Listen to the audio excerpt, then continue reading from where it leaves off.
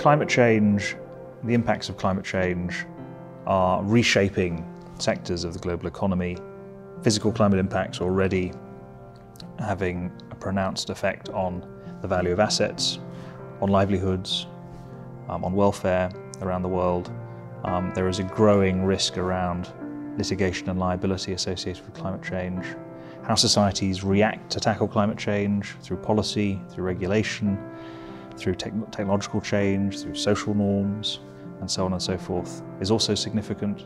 So these factors are really very significant material risks. Today, they look set to grow. This is the reason why Mark Carney, the Bank of England, and now 40+ different financial regulators and central banks have said that climate-related risk is something that they need to be concerned about as managers and supervisors of the financial system and financial stability. So this is one of the biggest issues facing economies, facing corporations, facing financial institutions. And so the course is all about that, understanding that and then turning that into something that's actually going to make a difference in your institutions. And primarily it's focused on measurement and management and disclosure, and it touches on the whole range of issues. So the first day of the course is focused on really getting the latest updates on the science, the social science, the legal opinions on these risks, physical risk, transition risk, liability risks associated with climate change. And then the other days are focused on sort of building up the toolkit for how you measure, manage, disclose, integrate these things into your respective institutions. So what's the right data? What are the best data sets to use? What scenarios should you be using? What projections? And how do these things come together into models? And what results are going to be useful to drive different choices, different decisions if you're a bank or an asset manager or an asset owner or a government.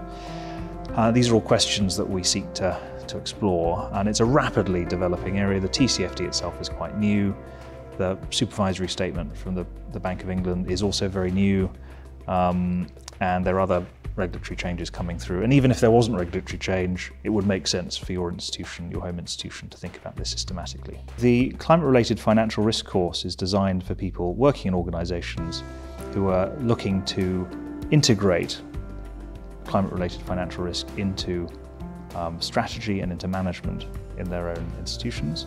It's really also meant for people that are working closely on the Task Force on Climate-Related Financial Disclosures, the TCFD.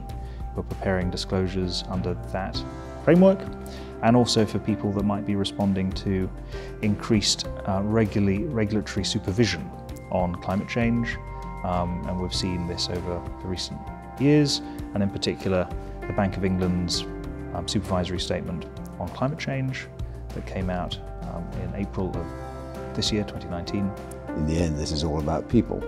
So getting people from those companies to come and learn what's happening at the cutting edge of environmental thinking at a university like ours, it seemed to us, and I think the evidence is there, has the potential to create a considerable impact.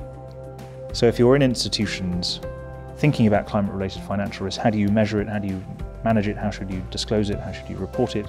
How should you systematically integrate this into a whole variety of different functions in your institution? That's the course for you.